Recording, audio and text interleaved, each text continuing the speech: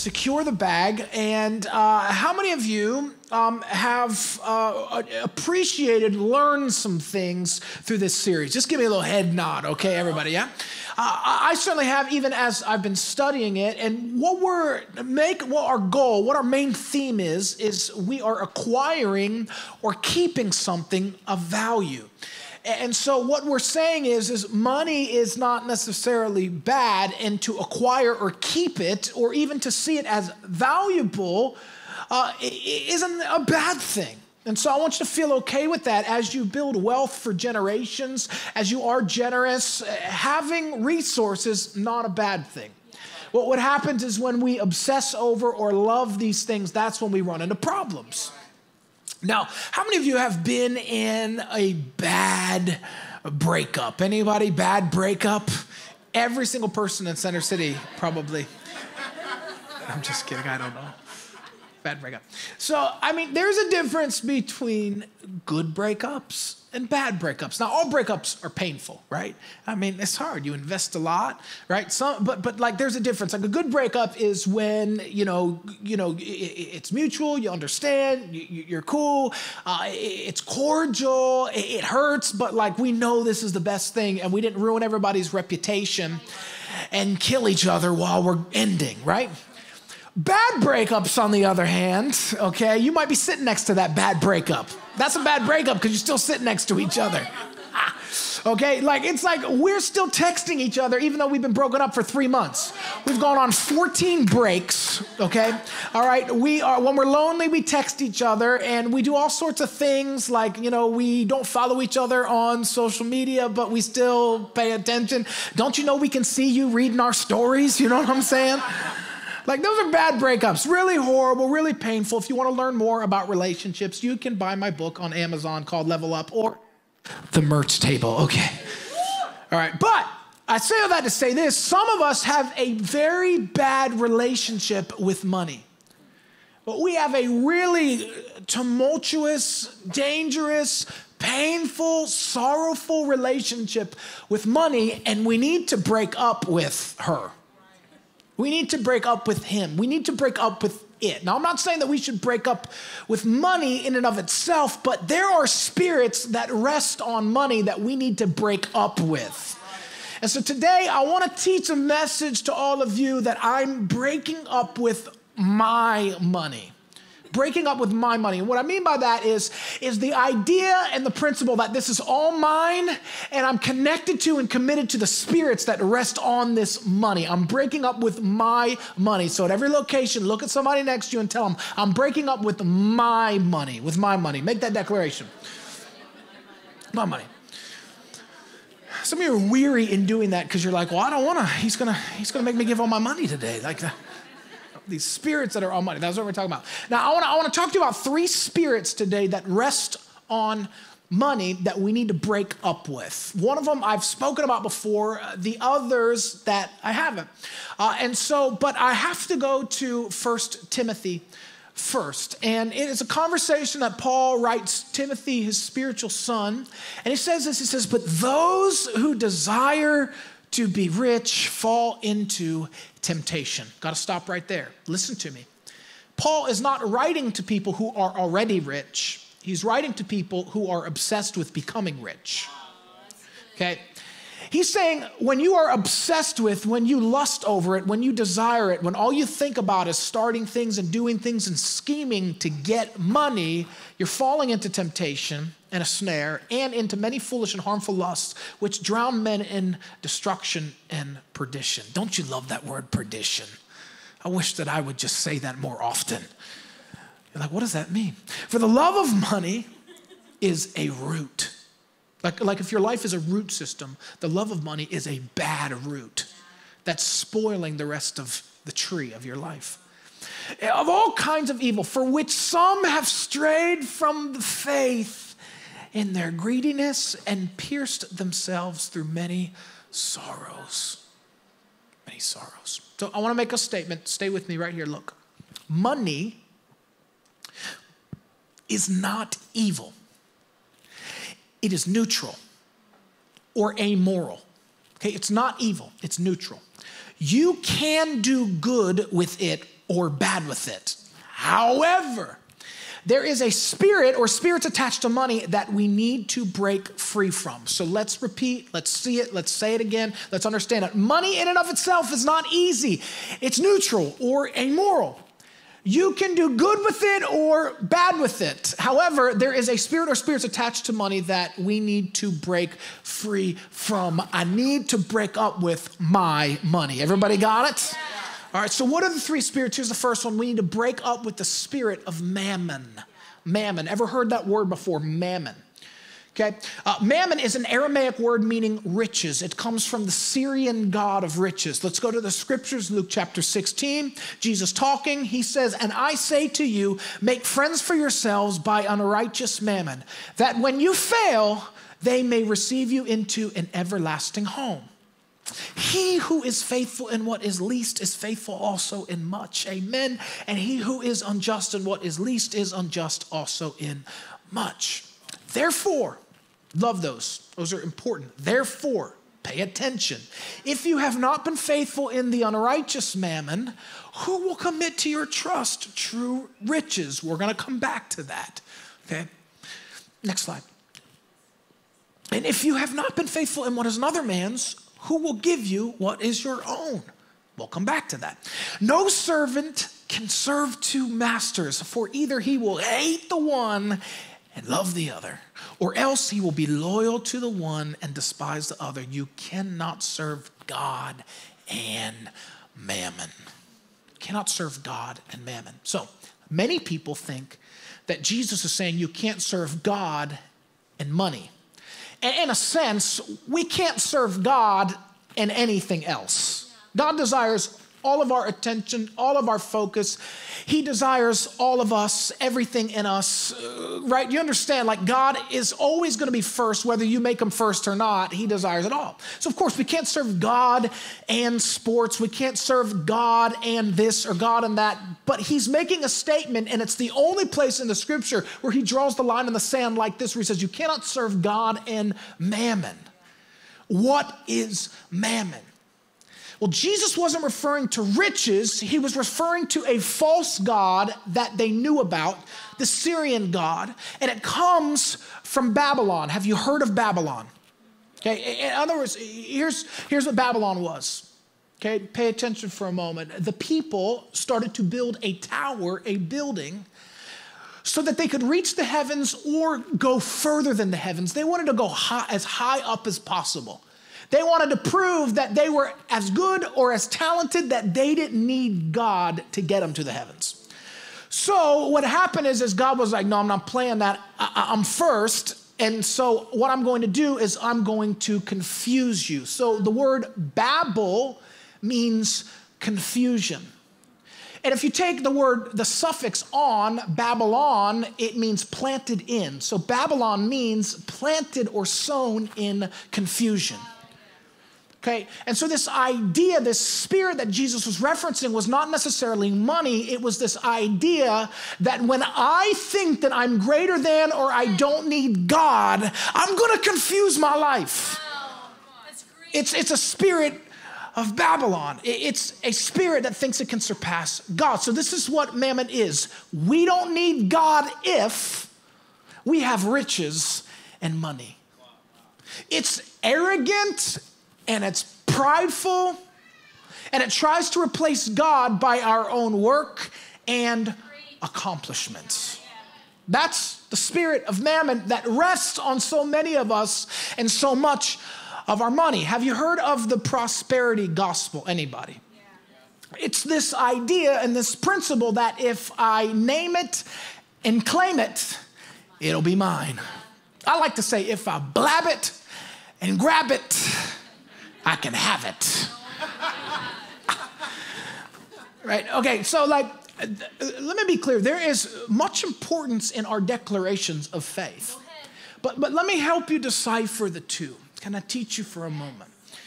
The idea that prosperity gospel will say all we should have is health and wealth. If we just declare it and name it and claim it, then that's all we'll have. Like today, if I declare that there will be a nice Corvette, or what do you want? Come on, talk to me. Somebody, Center City, what do you want? A Tesla? Okay.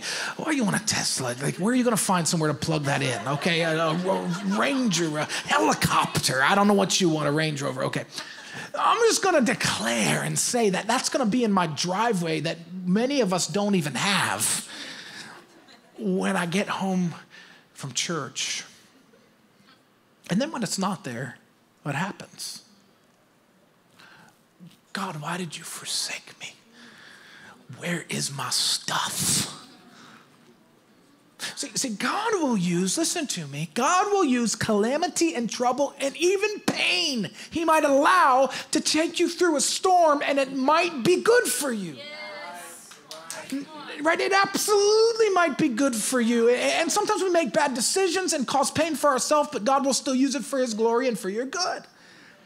So there's a difference between going, okay, because we do have to declare things in faith. We do have to call things that are not as though they are. Like if your marriage is really bad, or your kids are maniacs, or your health is not good, it's important for us to acknowledge what is. Because if we're not honest and we don't acknowledge, then God can't fix the problem. So maybe what the prosperity gospel might do is there is no problem, everything's good, I just declare all the things are mine, all the things are mine. But what we have to do is say, my marriage isn't what it should be right now, and my kids are a little crazy and not where I know they're meant to be, or my job situation, or my home situation, or there's a leak in my house, but I serve an everlasting, unbelievable God. I serve a God that triumphs and provides victory. I serve a God that's never failed me yet. I serve a God that owns it all. I serve a God that heals and delivers and changes and redeems. So I declare in Jesus' name that my marriage is not where it could be, but one day it will be there, and I'll do what it takes to move it there. Do you understand the difference? We got to speak out in faith. Speak life over our kids. I love my child. I love you, son or daughter. You're going to make it. You are intelligent. You do have, right? We don't have to lie to them and say that they're great at soccer when they're not. Right. But maybe they're great at dance or art, and like just shift it. And declare that God's made you to be creative. Do you understand what I'm saying? Yeah. But the spirit of mammon will say, when God doesn't deliver, God is false. Wow. You're the one who delivers. Wow. You're the one who takes care of you. Yeah. You worked hard. You got the degree. You made yourself the raise. Do you understand what I'm saying? Yeah. The spirit of mammon is dangerous. It's saying if I had more money, people would listen to me. It promises significance. The spirit of mammon says if I have the right clothes or the right house or more money, I'd be happier and somebody would date me. That's not why they're not dating you. Okay? Because you're using organic deodorant that doesn't work. Just kidding. If you had, no, use it. God bless you. Cancer free. If you had more money, you could help more people. That's a lie. That's the spirit of mammon lying. I got to keep more so that I can help more. It's not money that helps people. It's God who helps people, and He uses faithful people. Yes. I either need God to come through, or I need someone to give me money. Have you ever said that before?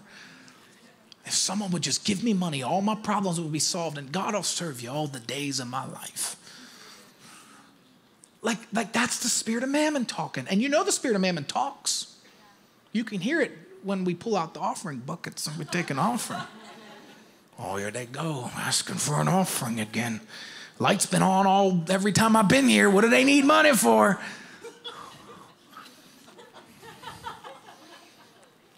The spirit of mammon is a liar and promises you things that it cannot fill and it cannot deliver. And momentary satisfaction is all the spirit of mammon can give. But God gives us peace and life. And we will fail, and we will mess up, and we will miss it, and we will make mistakes, and we'll curse, and but God forgives, and He redeems. And those who confess their sin, He's faithful and just to forgive and cleanse of all unrighteousness. Thank you, Jesus. He satisfies my weary soul. Got to break the spirit of mammon off our life. How do we do it? Here's how we break it. Here's how we redeem our money. We know this, first and foremost, the 10% back through the house of God. Our money is redeemed when we return. Remember, the tithe is returning, it's not giving. Secondly, we determine that money is not a solution to security. Period, the end. Number 3, we acknowledge that we can't take it to the grave. Lastly, we can't be frivolous with money.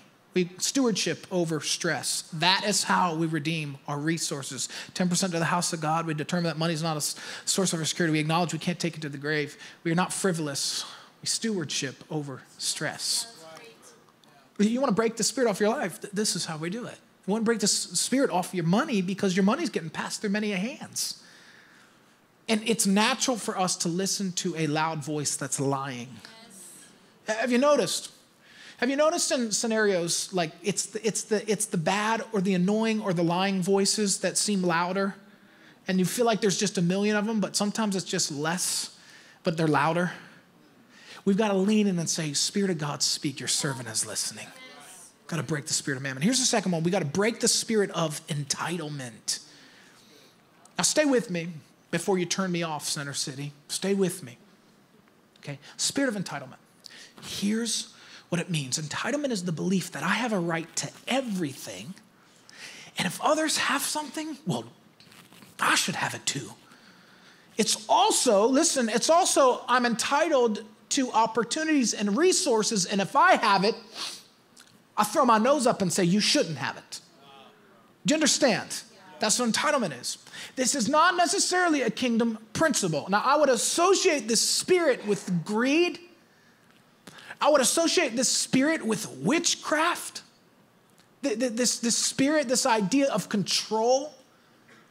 How dare me not have what everybody else has? It's pride, it's arrogance, it's entitlement. I want to go gently, stay with me.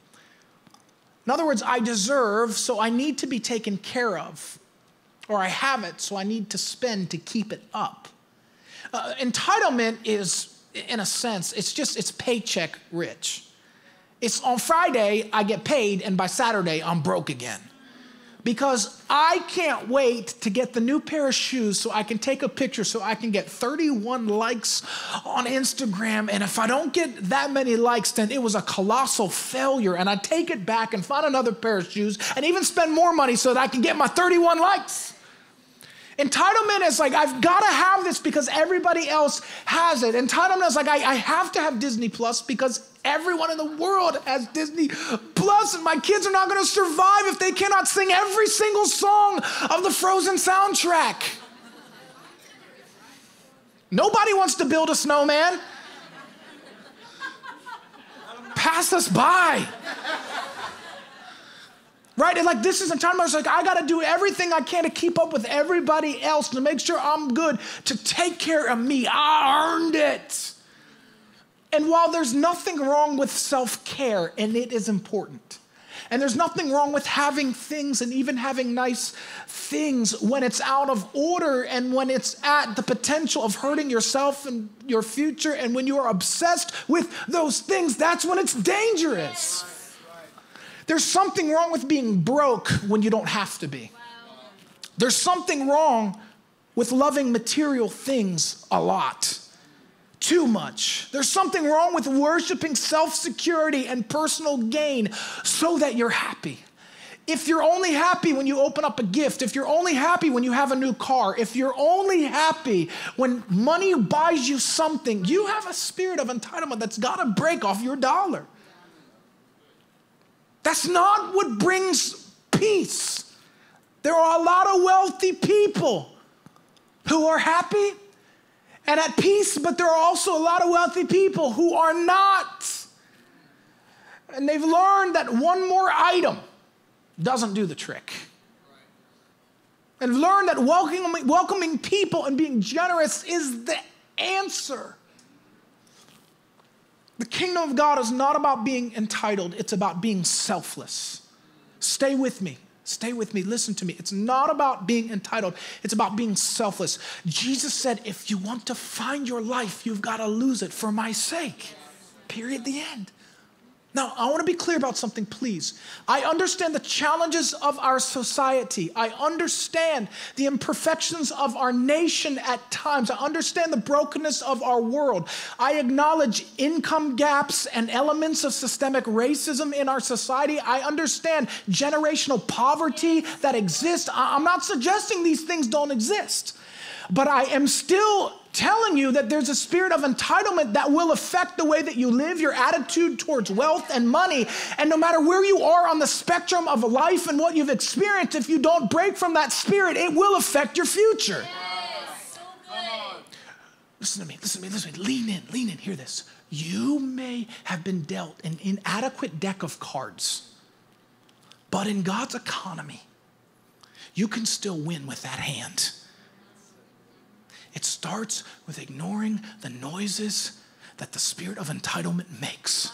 Let me say it again for the person who's fighting this and is wrapped up in some form of identity that's not the things of God. You may have been dealt an inadequate deck of cards.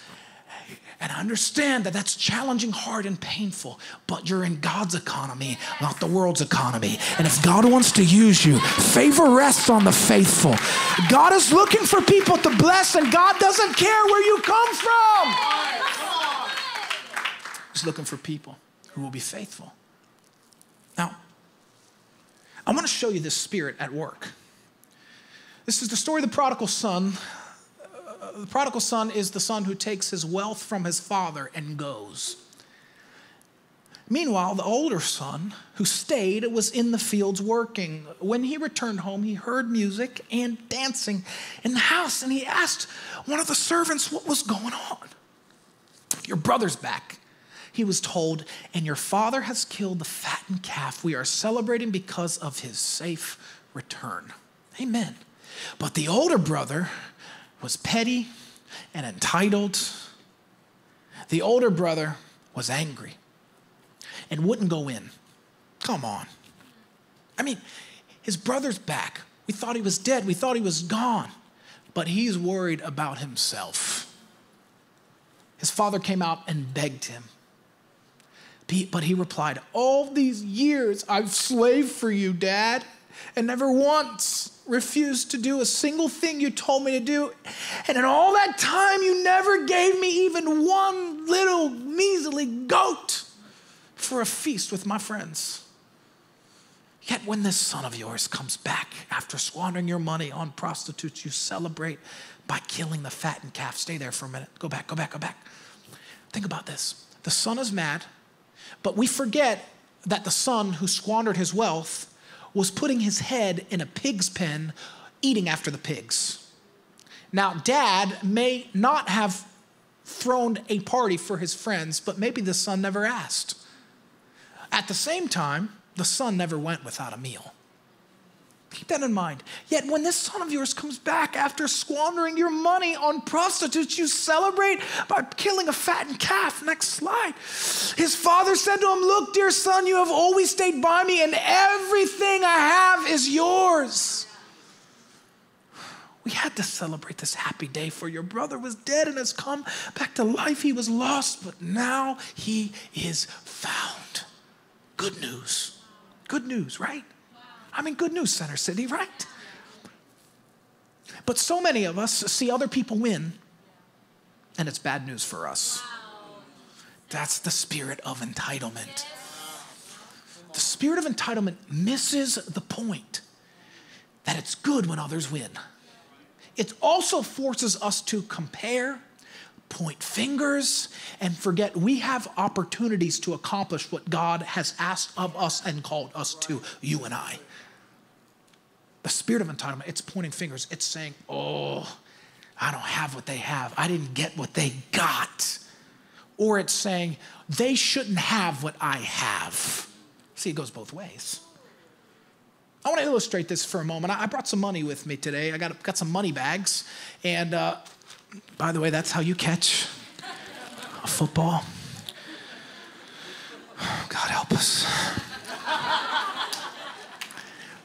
And I got some money in here. Now, the Lord, he distributes gifts, resources, even finance according to our ability to catch, keep, and give away, to invest. And today, I would love to give some free money away. Does anybody want some free money? Some free money. Okay, here we go. I'm throwing it, right? I'm dropping it back, setting my feet. I'm looking, and I found her. No, I didn't. Okay. So here's the rules of my game today, all right? The rules of my game are this. I need your money bags back. So bring them to the altar after service. Hallelujah, in Jesus' name, and leave them here. But you can have what's inside. What is inside of the money bags today? I've got a $50 bill, amen.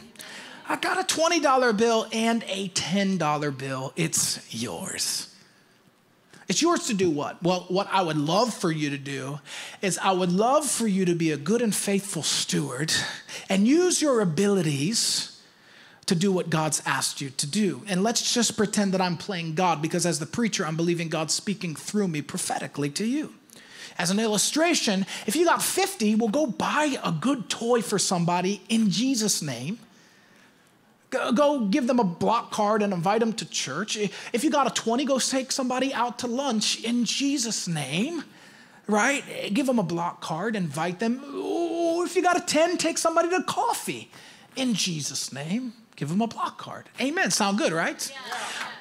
But the spirit of entitlement says, I got up today, and did you see the weather? It's cold. And I came to church, and I put on clothes, and I got the kids ready. I even fed myself turkey sausage today. I'm healthy. I skip the bread. Right, I got here, I'm sitting in potentially an uncomfortable pew, chair, metal chair. I'm in a cafetorium, I'm in a Jewish temple, I'm in a cater, where I don't even know where I am. And I got here, look what I did, and I need some money, and it just fell from the sky. Thank you, Lord, it's for me. Right? That's what the spirit of entitlement says, and like the idea of giving this away, no, this is mine, I got this. I need this. And the spirit of entitlement does that. It says, I work for this, but can I remind you that yes, you were faithful and worked hard and pushed through, but it was God who got you up and allowed your heart to beat. It was God who allowed you to make the food that you had and put the food in your refrigerator. It was God who allowed you to put your clothes on and actually give you clothes to put on your back, who got you where you went safely. Whether it was by subway, bus, car, walking, you got there. It's God who is the source of all things. And when something comes to us, we must steward it by recognizing it's not mine in the first place. Yes. And the spirit of entitlement will say, it's yours. It's yours. But it's not. It's mine to steward. It's mine to manage. Here's another thing that the spirit of entitlement will do. It will say, why did they get a 50 and I got a 10? How come they got a 20? I don't even like coffee. And now I gotta go take this $10 and give somebody coffee? Why couldn't I get the 50? Why couldn't I? And the spirit of entitlement, it points fingers and it blames. And instead of doing what you've been asked to do with the abilities that God's given you, it's wishing you had what somebody else has. And it's a dangerous place. And then instead of receiving the blessing, what happens, and the scriptures talk about it, Jesus talks about it, when God gives you something little or small, if you are not faithful with it, it will be taken away and given to the one who actually will be faithful with it. So stop complaining and stop wishing, because this ain't Disney and wishes don't come true. Only sowing seeds works in the kingdom of God. And so let's sow, baby, let's sow. And let's see what God will do, because God's looking for people who invest and say, God, I trust you. God always takes care of those who take care of the business of the kingdom of God. Listen to me, stay with me. Generosity, giving, there's nothing like it. When we give and celebrate others, it will heal wounds in our communities. It will reconcile divided hearts, and it will transform both the giver and the receiver. We have got to break the spirit of mammon and the spirit of entitlement. And when we do, I think we can break the spirit of shame. And that's my last point, the spirit of shame. I got to break up with my money. It's his, the spirit of shame. Here's what shame is.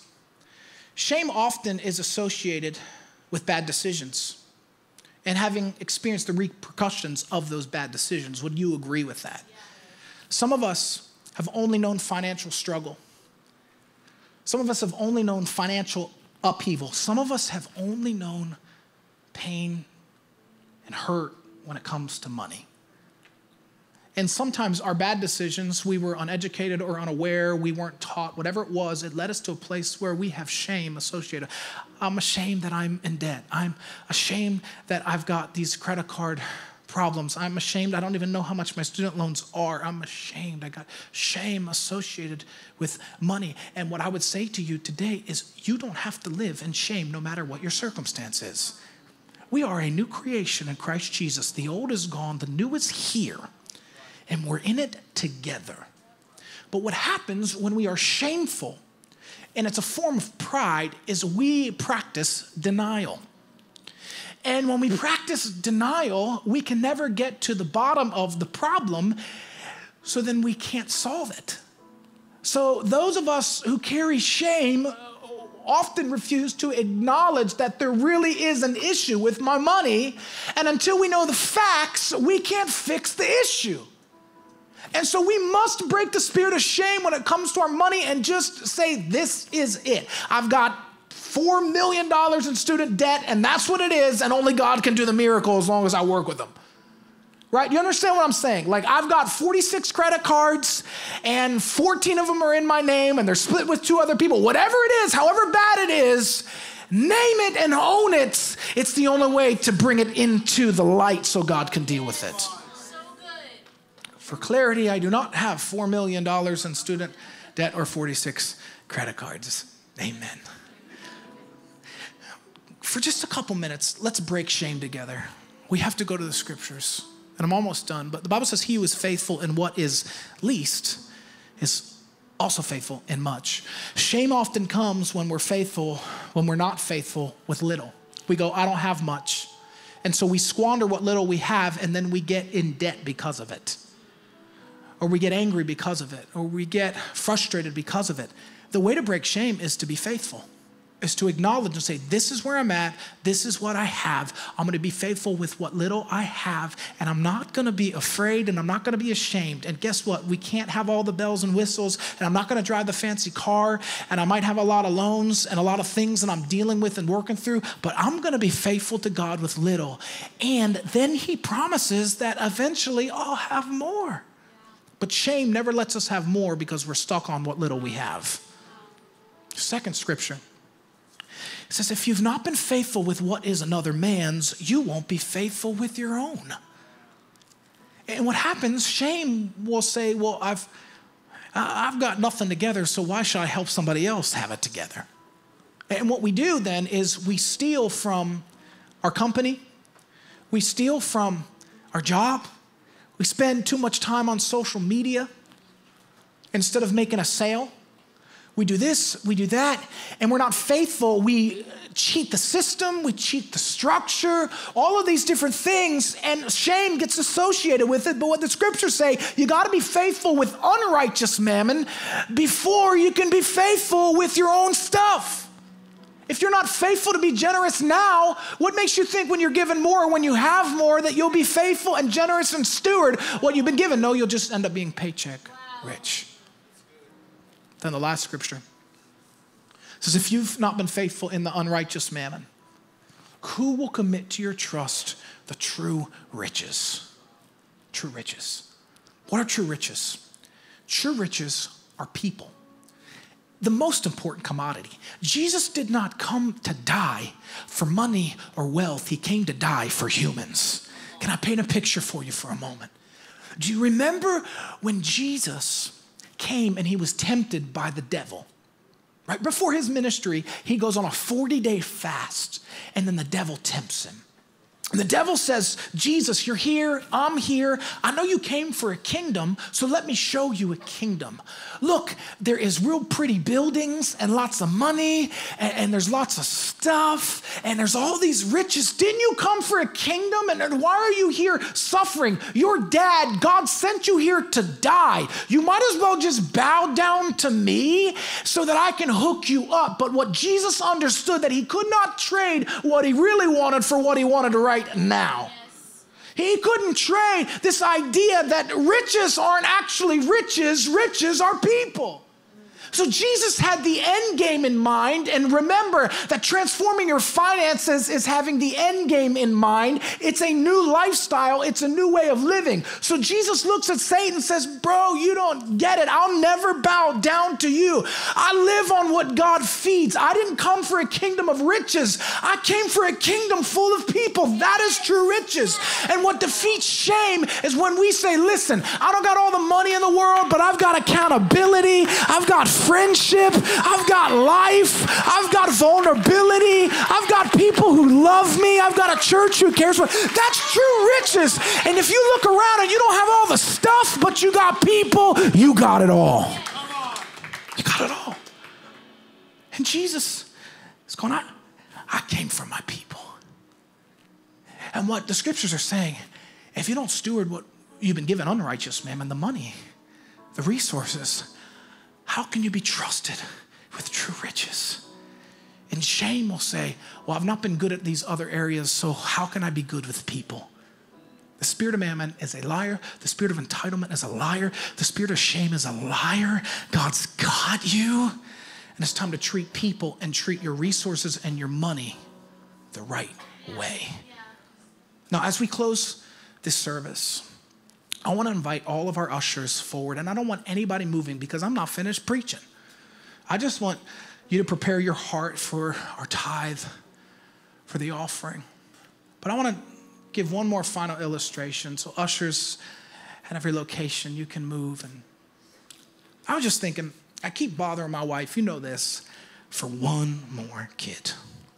Some people want 4 more years. I want 1 more kid. Now, she's saying she's not ready because our kid is a little extra. He takes after her, I'm like, I just want 1 more, Like Christmas is going to be so fun when we're old and they have to buy us things and feed us and change our diapers and stuff. Like, I just want 1 more, And too far, sorry. But anyway, I just keep thinking, like, I was so excited when I knew we were having a boy, but I was thinking, like, how cool would it be to have, like, a little powerhouse girl? Come on, somebody, Like, my little girl, she'll be the first female president. I'm just saying, okay? Like I would love to have just this powerhouse lady. And, but, then I think, and I don't want I'm romanticizing in all these ways, but I just think, like, if I have a little girl, though, like, someday some ratty little, goofy little boy is going to show up at my house asking her out.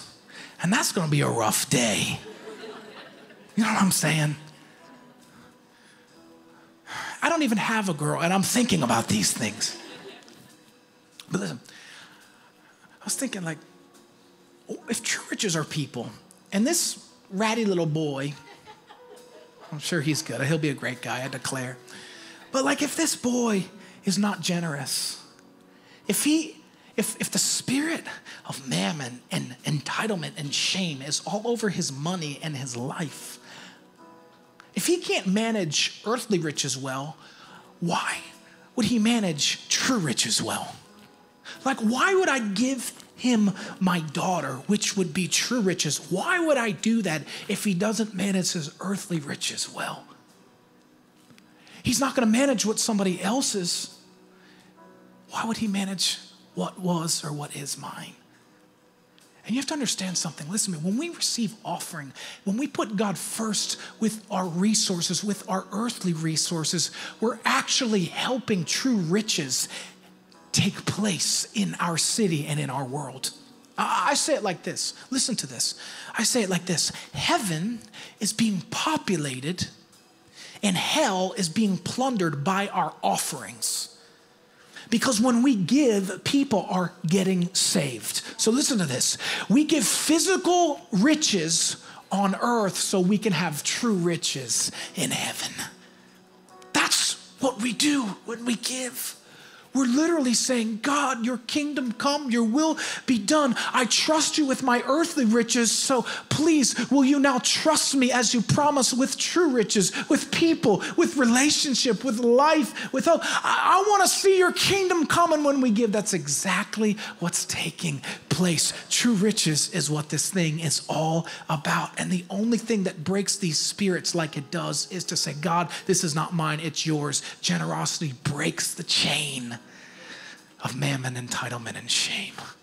That's how it works. That's how it works.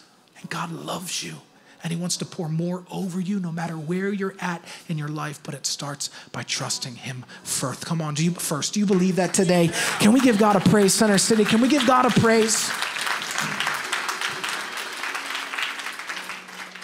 We're going to receive our offering today. I'm going to pray, and then after the bucket passes you, then you can stand and continue to worship with us. But let me pray for you. Father, thank you for our church. Thank you for what you're doing in our city. Thank you that you are our provider. You are Jehovah Jireh. You are the provider. You never fail.